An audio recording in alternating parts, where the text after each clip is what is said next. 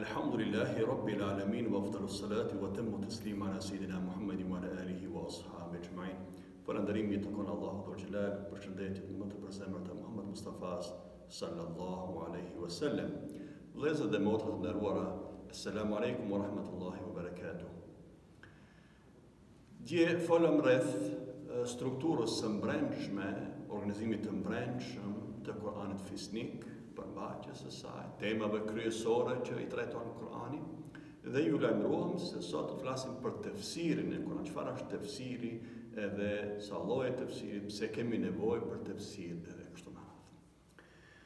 Për ne muslimanët, Kur'ani, ky që është këtu përpara nesh, është i shenjtë në të dyja kuptimet.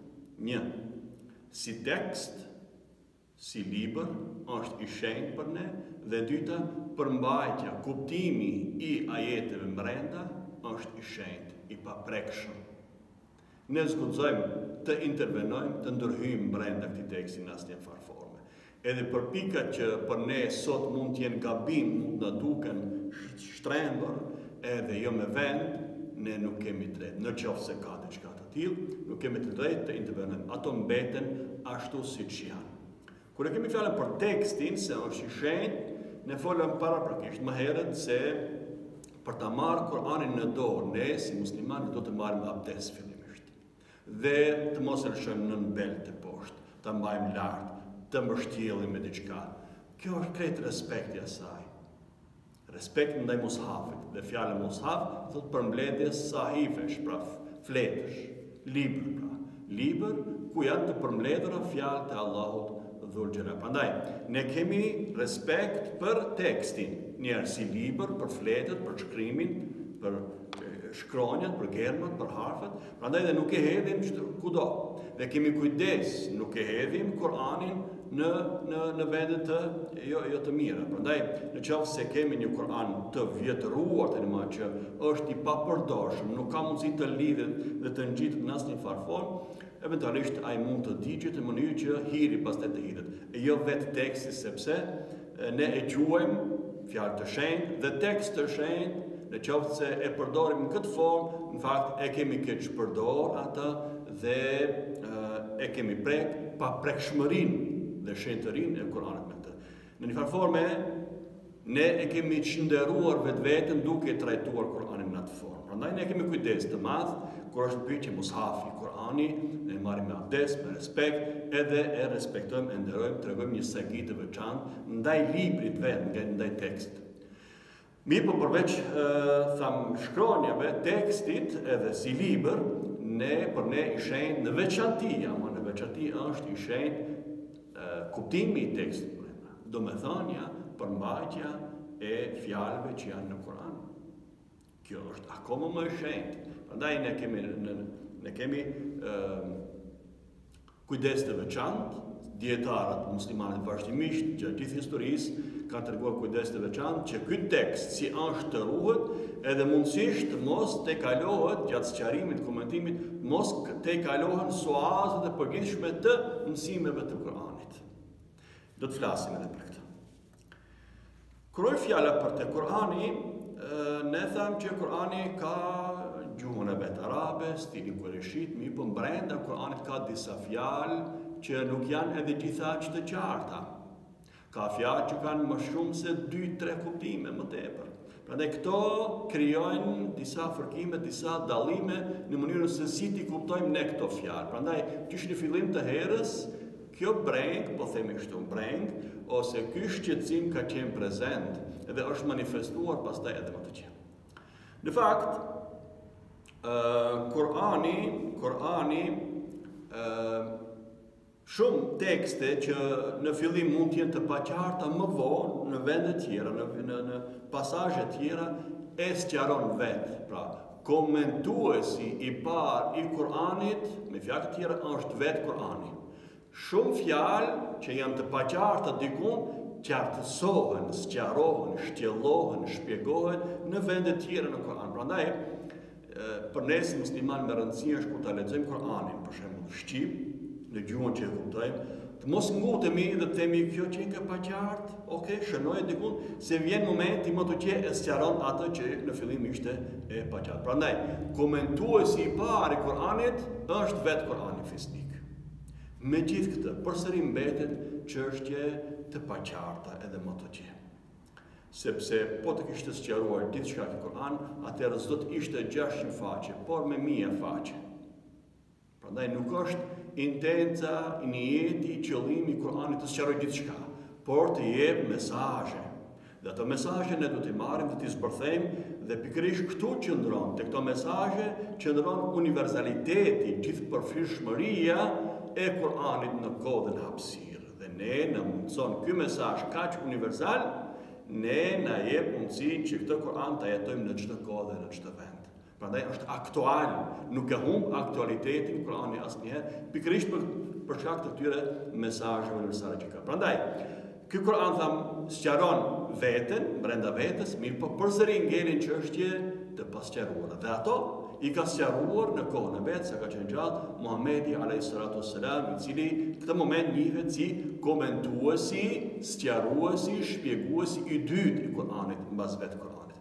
Prandaj këto sqarimet më të mëdha i kemi nga vetë goja e pejgamberit, nga vetë praktika e pejgamberit alayhi salatu wassalam, sepse kjo ka qenë fakt edhe detyra e tij, jo të përcjell mesazhin e Allahut, vahjin, por edhe çfarë? Edhe të ta sqarojë atë çfarë është e paqartë në shikim të parë.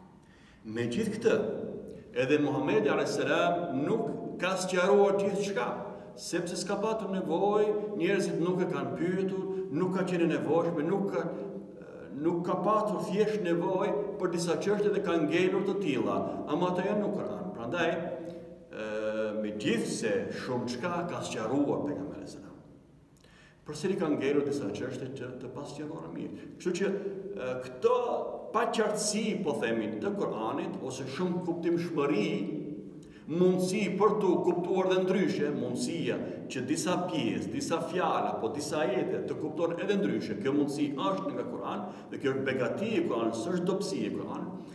Kjo pastaj është përcjell edhe të ashabët, edhe të shokët e pejgamberit, edhe të ata kanë lidhur herëherë mendime të ndryshme për çështjet të Kur'anit vetë.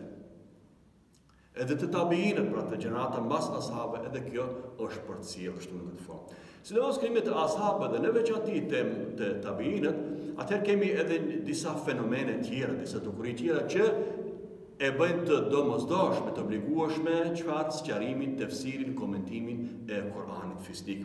Kemi njerëz se përhapen në kufijtë e shtetit islam, në islam hyjnë njerëz të besimeve të tjera që kanë qenë paraprakisht, ata me vete, edhe pse pranojnë islamin, i kanë mbajtur me vete, s'kan mund t'i hedhin plotësisht disa bindje, disa besime që kanë patur më herë në besimin në fenë e tyre të mëparshme. Dhe me vete marrin plus edhe bagazhin kulturor të tyre. Edhe këto, në fakt, shkaktojnë mos pajtueshmëri, besimet e tyre të mëparshme, pjesët kulturore, elementet kulturore të tyre me kulturën e gjithëbashme islame, shkaktojnë mos përputhshmëri. Dhe këtu edhe nisin edhe fërkimet. Por në veçanti fërkimet politike në mes vetë muslimanëve, që po ashtu pjesërisht e kanë origjinën te hyrja e elementeve të huaj në islam, të cilët me vete bartin jo vetëm islamin formal, por edhe elemente nga besimi i tyre të mëparshëm, nga kultura e tyre të mëparshme. Kështu që këto fërkime që krijohen brenda muslimanëve në ndërkohë reflektohet edhe në tefsir, sepse kemi grupacione, krijime të grupeve të veçanta, kemi krijime të shkollave, drejtime të ndryshme, dhe secili grup, secili grupacion, secili drejtim, secila shkollë, tani më për ta arsyetuar drejtimin e vet ose veprimin e vet, mundohet të gjejë tekst, të gjejë arsyetim për këtë formë të sqarimit, sipas tyre të gjejnë mbështetje pra në Kur'an, sepse Kur'ani dihet se është më i shenjtë për gjithë musliman, prandaj shkon edhe dëshirojnë të marrin elemente nga Kur'ani. Kështu që këtu edhe lindin pastaj edhe tefsiret që ne do të mund të quajmë sektare ose medhebore ose edhe të drejtimeve të ndryshme. Do të vim te llojet e tefsireve më vonë. Prandaj, këto janë disa faktorë që e kanë nxitur përveç pra vetë tekstit që nuk është komplet diçka e qartë, ka nevojë gjithnjë të sqarohet, por edhe rrethanat, edhe kushtet e jetesës, qofshin politike, qofshin sociale, ekonomike, etj. E detyrojnë një farë forme që ne, domethënë, japim motivacionin ose shtrojnë kërkesën në një farë forme që t'i qasim Kur'anit edhe një herë. Dhe në kohën tonë, secili në kohën e vet, pra secili në vendin, hapësirën e vet ku jeton, t'i qasim Kur'anit nga perspektiva e vet. Dhe prandaj kjo është shumë e kuptueshme. E më vonë vinë edhe tefsiret e dietarëve të mëvonshëm, përveç tabiinëve të më radh, vinë edhe komentuesit të Kur'anit gjatë gjithë historisë islame, herë më shumë, herë më pak, por nuk është ndalur asnjëherë veprimtaria e tefsirit ose e komentimit të Kur'anit gjatë gjithë historisë islame. Edhe sot kemi shqyrzotet, kemi edhe sot tefsiret të Kur'anit bashkëkohore të kohës sonë. Një lloj komenti në qoftë se duhet t'ju kujtohet, një lloj komenti i Kur'anit janë edhe vetë përkthimet e Kur'anit që janë bërë në gjuhë të tjera. Se thamë, çdo përkthim në një farë forme është interpretim, është komentim nga ana e përkthyesit. Ai si e ka kuptuar dhe në çfarë forme, me zotësinë e vet gjuhësore dhe bagazhin e vet intelektual që ka, fetar që ka, ai mundohet atë që e ka kuptuar vetë nga Kur'ani ta përçojë, ta përcjellë në gjuhë tjetër. Pra, përkthimi është njerëzor.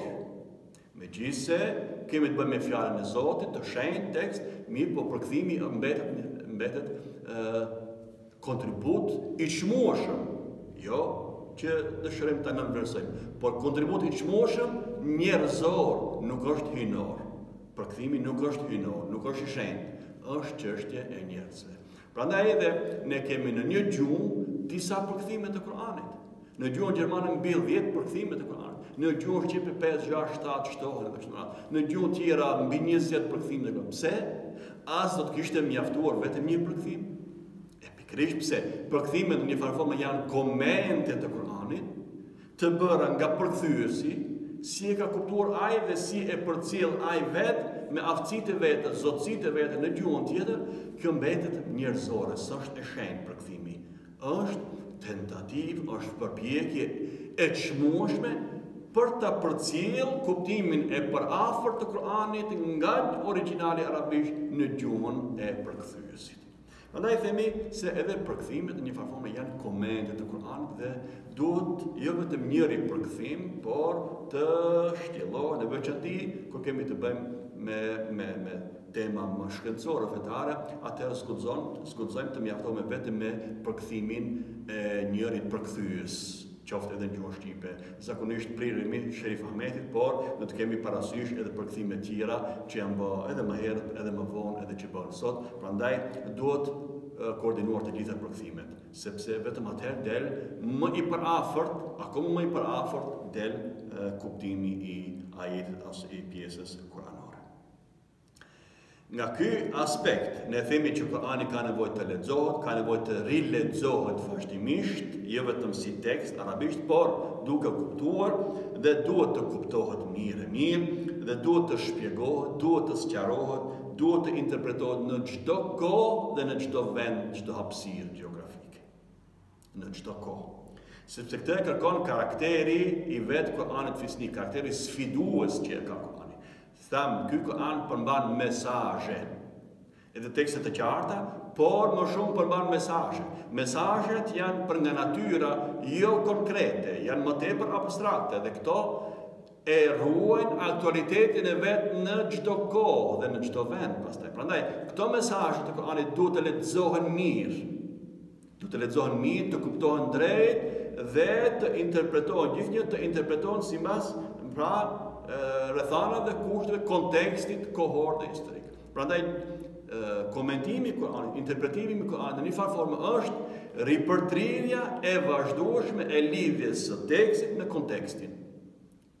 Lidhja, ripërtrirje, gjithnjë e përtrim, çka lidhjen e këtij Kur'anit me realitetin tonë. Përndryshe, nëse nuk e bëjmë këtë, ky Kur'an do të mbetë një libër i shekullit të 7 dhe një libër i vjetruar deisisht dhe i cili nuk na flet ne, nuk na afron ne asgjë. Në fakt, Kur'ani e ka aftësinë, e ka fuqinë, forcën që ne na ushqej deri në kiamet, jo vetëm banorët arab të shekullit të 7. Do të kishte qenë një libër shumë i vopekt, shumë fukara, ky Kur'an në qoftë se do të kishte ofruar zgjidhje vetëm për njerëzit dhe muslimanët e kohës së pejgamberit alayhis salatu wassalam. Ky Kur'an e ushqen njerëzimin deri në kiamet. Prandaj kjo lidhje midis tekstit dhe kontekstit duhet të bëhet vazhdimisht. Duhet të bëhet, në fakt, jo mundet, duhet të bëhet, sepse përndryshe ne do ta vjetërsonim vetë Kur'anin dhe do t'i bënim tradhti Kur'anit, do të kishim lënë bazdore Kur'anit. Vetë ne musliman do të kishim vjetëruar Kur'anin, do të kishim nxjerrë jashtë mode Kur'anin. Kur'ani s'është jashtë mode, është aktual i modës së gjithhershme, për të gjitha kohërat dhe për të gjitha hapësirat gjeografike. Prandaj është detyrë e dietarëve islam që këtë lidhje midis tekstit dhe kontekstit, pra rrethanave, kushteve kohore, gjeografike, kulturore tjera, gjithnjë ta krijojnë, që të mund kjo lidhshmëria mes Kur'anit dhe jetës, realitetit kohor të mund të ruhet dhe të vazhdohet më të gjithë. Dhe kjo tani më pejgamberi sa mësosh në mesin tonë, dietarët islam janë ata që janë të detyruar ta bëjnë këtë dhe ta ruajnë këtë lidhje, aktualitetin e Kur'anit ta përcjellin edhe në gjeneratët dhe në brezët e ardhshëm. Dhe kjo do të bëhet vazhdimisht, gjithherë të interpretohet. Ky Kur'an, i cili mbetet i njëjti, teksti mbetet i njëjti, mushafi nuk ndryshon askush dhe s'ka drejt as që ka marrë guximin dikush të ndërhyjë në ndryshimin e tekstit në Kur'an. Kur'ani mbetet ky, por mesazhet që ne i marrim nga Kur'ani ndryshojnë. Si e kuptoj unë, nuk e kupton dikush tjetër. Si e kuptojnë muslimanët në Mekë sot ose në Arabi, nuk e kuptojnë muslimanët në Australi edhe në vende tjera. Prandaj kur jemi për shembull, Allahu neve na obligon me 5 kohë namaz. Namazet e sabahut, drekës, ikindis, akshamit dhe yacis, që përmendur kanë në forma të ndryshme. Çka do të bëjmë, për shembull, muslimanët që jetojnë në polet, në polin verior, në polin jugor, të rruzullt të kësor, ku herë 6 muaj veç ditë, 6 muaj veç natë, ose thuajse natë s'ka fare, ditë s'ka fare. Çfarë, si do t'i falin namaz ta njerëz? Kështu vjen në pyetje. Me çka do të bëjmë me këto ajete që thot falë namazin e natës? Në një vend ku s'ka natë, ose ka natë, s'ka fare natë. Sa perëndon dielli pa u errësuar fare, del dielli përsëri. Këta muslimanë si do të veprojnë me namazet e tyre? Si do të veprojnë me agjërimin, me Ramazanin e tyre dhe kështu me radhë? Prandaj, kjo është çështja që ky Kur'an jep mesazh për të gjithë muslimanët, kudo që janë në të gjitha kohërat. Për të gjitha kohërat. Dhe këtë duhet të bëjnë dietarët muslimanë, ata që ne i quajmë mufesira ose komentator të Kur'anit. Për të qenë komentues i Kur'anit, mufesir i Kur'anit, në fakt ne kemi një dallim të vogël këtu, jo dhe shumë të vogël, por të thellë mund të themi, midis fjalës tefsir dhe ta'wil. Tefsir është sqarim, shkoqitje, shpjegim i thjesht, i gjerë kështu. Dhe po themi tefsir të Kur'anit ka bërë vetë Kur'ani, ka bërë Muhamedi sallallahu alaihi wasallam, eventualisht ashabët që kanë qenë me pejgamberin. Këta kanë bërë tefsir dhe sqarim. Tjerët janë ta'wil, interpretim, pra është fjala, po kësa fjala që është, i jepet një kuptim tjetër nga ajo që është kështu. Kuptim tjetër nga ajo që e jep leximi i parë. Po ky kuptimi i dytë, tjetri, nuk është çfarë do një kuptim që vjen nga pakujdesia, kështu ka qef komentatori, jo. Por nga fryma e përgjithshme mësimeve islame, nxjerr një kuptim të dytë nga ajo i parë që lexojmë, ta'wil, interpretim. Kështu që tefsiret më vonshme në lirisht mund të quajmë ta'wile se sa tefsire. Sido që tjetë, çfarë do të posëdoj një komentues, qoftë mufesir ose ai që bën ta'wil, interpretues i Kuranit. Dietarët vetë kanë përcaktuar disa kushte që do t'i plotësojë personi dietari i cili merret me komentimin, tefsirin apo ta'wilin, interpretimin e Kuranit. E para, ai duhet ta njeh Kur'anin mirë në hollësi dhe në tërësinë e tij. komplet, por edhe në detaj në hollësi. Do të njoh Kur'anin mirë. Pse tham, Kur'ani vetë është fillimisht komentuesi vetvetes.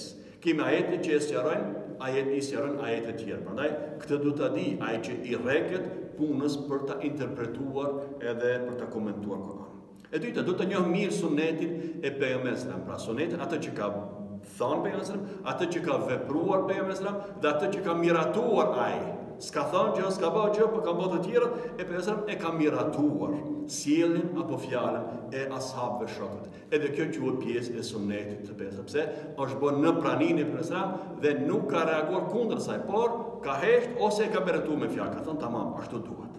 Kështu që edhe sjelljet e ashabëve, fjalët e ashabëve, shokëve të pejgamberit, që e kanë thënë ose që e kanë zbatuar, që e kanë praktikuar në praninë e pejgamberit, quhen pjesë të sunetit. Prandaj dietari i cili i rreket punës së komentimit të Kur'anit do të njohë mirë sunetin e gjithëmbashëm në tërësinë dhe në hollësinë në detajet e tij.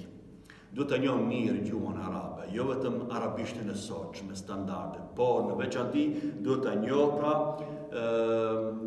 gjuhën arabe të kohës së pejgamberit, por edhe të para Islamit, pra të xahilietit, sepse shumë terme të Kur'anit, sepse në fakt Kur'ani i thamë është arabisht, përdoret gjuha arabëve dhe nuk është Muhamedi se i pari që e flet arabishtin, por arabët kanë një histori të gjatë. Prandaj duhet të dihet edhe gjuha bashkë me kulturën e arabëve të para Islamit, sepse disa tekste kuranore nuk mund të kuptojnë pa e ditur kuptimin e mirëfillt gjuhësor që e kanë përdorur arabët para Islamit. Prandaj kjo është shumë e rëndësishme të dihet gjuha, por edhe kultura e tyre.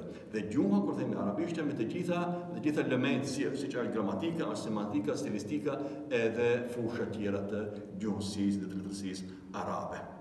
Duhet të di edhe shkaqet e shpalljes së ajeteve kuranore. Pra ka ajete kuranore që nuk ka ndodhur diçka, po vetëm Allah ka patur të vjen dhe ka shpall, mirë po herë jo pak, sidomos në pjesën e Medinës pastaj, në periudhën e Medinës, muslimanët shpesh kanë ardhur te pejgamberi dhe kanë parashtuar në pyetje. Por diçka fetar nuk kanë ditur si të veprojnë me ato gjë, a është mirë, s'është mirë, ta bëjmë kështu, ta bëjmë ashtu. Pra kanë qenë në dilemë të tilla dhe kanë ardhur dhe kanë parashtuar çështën pejgamberit. E pejgamberi alayhis salatu wassalam ka thënë pritni, Allahu do të çojë tekst. Mas një koha Allahu nëpërmjet Xhibrit alayhis salam shpall vendimin ose shpall përgjigjen për pyetjen që ja ka parashtuar pejgamberit alayhis salam. Në veçantë kemi shumë ajete që nisin me fjalën yeselun, të pyesin ty o Muhammed. Sidomos tek këto ajete, por të tjerat kemi ne pra këto i quajmë shkaqe, arsye pse janë shpall disa ajete kuranore. Dhe të dietarët më vonë lind pyetja tash. Këto raste, ky person që parashtoi pyetje për rastin e vet, edhe përgjigjen që e mori nga Allahu nëpërmjet Kur'anit. Ky ajet kuranor që ju përgjigj këtij, vlen vetëm për këtë person, vetëm për këtë ngjarje dhe këtë situatë tani, apo ka karakter universal, vlen edhe për persona të tjerë dhe vlen edhe për kohra të tjera. E tani këtu ka çështje që janë edhe po edhe jo. Pra ka raste kur përgjigjja kuranore vlen vetëm për një person, edhe jo për të tjerët, mi për shumica vlen edhe për të tjerë. Prandaj këtu duhet edhe arsye për të kuptuar më mirë Kur'anin, duhet të dihen edhe arsyet e shpallë për shkaqet e shpalljeve të ajeteve kuranore. Tjetër, duhet të dihet edhe diçka tjetër nasih dhe mensuh. Ka ndodhur që një ajet shpallë kështu, mi për më vonë shpall një ajet tjetër i cili e abrogon, pra e shfuqizon juridikisht ose vendimin, karakterin e ajetit që shpall më herët për të njëjtën çështje. Prandaj këto i kemi në Kur'an. Duhet të njihen mirë shkencat tjera të Kur'anit, siç është hadithi me shkencë elemente të tjera, por edhe fiku, pra për mufesirët e sotshëm fjalën kemi, të njihen edhe elemente tjera, sidomos shkencat metodologjike.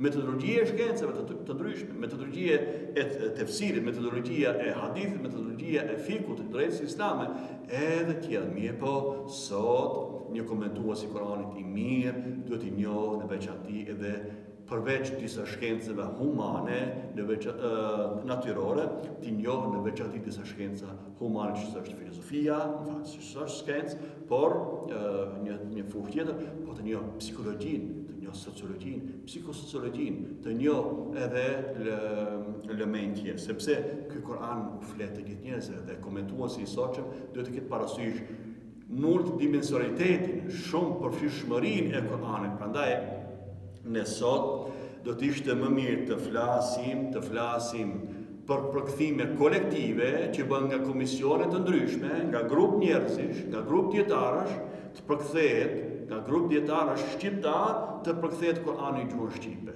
Jo vetëm nga një përkthyes. Sot është nevojë që Kur'ani të përkthehet nga komision dietarësh, jo vetëm nga një person. Sepse nuk është njësoj si mendon një person dhe si mendon 5 apo 10 të tjerë. Kjo është për përkthimin. E njëjta gjë vlen edhe për komentimin e Kur'anit, për tefsirin apo tevilin, interpretimin e Kur'anit. Në të kaluarën kemi mjaft tefsire dhe shumica janë tefsire individuale, personale të dietarëve. Ai është ul, siç e ka kuptuar ai, e ka sqaruar dhe ka vazhduar të qenë. Edhe pse është mbështet në tefsiret e mëparshme, sigurisht në dijet e mëparshme, nuk ka shpik nga koka, është mbështet, mirë po përsëri mbetet përpjekje individuale e interpretuesit, komentuesit të Kuranit. A ne sot në këtë kohë dinamike, në kohën e dijes, shkencës, gjithashtu të përhapur dhe të kapshme, aty për aty në dorë ke të gjitha ke qasje, aty për aty të gjitha shkencat sot nëpërmjet internetit dhe kështu me radhë. Prandaj, o sot o kur ekziston nevoja përveç përkthimeve kolektive edhe të komentimeve apo tefsireve, interpretimeve kolektive të bëra nga komisione dietarësh, sepse këtë ne na kërkon koha për të qenë më gjithëpërfshirës, më ushqyes ky Kur'an. Atëherë kemi nevojë ta shikojmë nga aspekte të ndryshme, nga këndvështrime të ndryshme, nga aspekti psikologjisë, nga aspekti sociologjisë, nga aspekti i së drejtës, nga aspekti i mistikës, nga aspekti i filozofisë etj. Prandaj gjatë historisë ne kemi patur disa lloje të tefsireve, e ato sot shumë më kollaj mund të inkorporohen brenda një komentimi më të gjerë, më gjithëpërfshirës, ku punojnë më shumë njerëz, më shumë dietarë. Kjo të ishte, për momentin është dëshirë, por ka nisur përkthimet kolektive, kanë filluar, por edhe interpretimet e Kuranit nga komisione më të zgjeruara kanë filluar, vetëm se dhe inshallah zgjerohen më të gjerë dhe të jenë më të përgjithshme, sepse mesazhi universal i Kuranit duhet të përcjellet në mënyrë të plotë, të shtrirë të gjitha shtresat, Prandaj, atë që folëm për llojet e tefsire, kemi tefsire tradicionale, kemi tefsire racionaliste, kemi tefsire sektare, të sekteve, kemi tefsire komentit të Kuranit që janë bërë duke dhënë më shumë rëndësi aspektin mistik apo të tasavvufit, kemi racionaliste, më shumë racios vend, kemi tefsire shkencore, kemi tefsire socialitare, kemi edhe tefsire sociopolitike. Se cili nga këndvështrimi i vetë jo është qasur, me çka është marrë më shumë ti komentuesi, nga perspektive e vetë jo është qasur edhe kujt interpretimit të Kuranit. Prandaj ne mund t'i dajmë tefsiret në lloje të ndryshme. Për më tepër ju preferoj të lexoni shkrimet e kryemamit të Bashkisë Islame të Kosovës, Sabri Efendi Bajgora, në faqen e tij të internetit. Bajgora.com do të gjeni edhe një uri më të thella rreth kësaj dhe rreth llojeve të tefsirit. Prandaj po e përmbyllim me fjalën se sot ne kemi nevojë për tefsire multidimensionale dhe multidisciplinore, sepse qasja nga shumë aspekte shkencore edhe nga shumë këndvështrime të mëtkuptimeve tona, sepse ky Kur'an tham e ka fuqinë dhe ne na sfidon në fakt për t'ju qasur nga shumë kënde, nga shumë perspektiva. Ky Kur'an do të vazhdojë të na ushqejë ne deri në kiamet.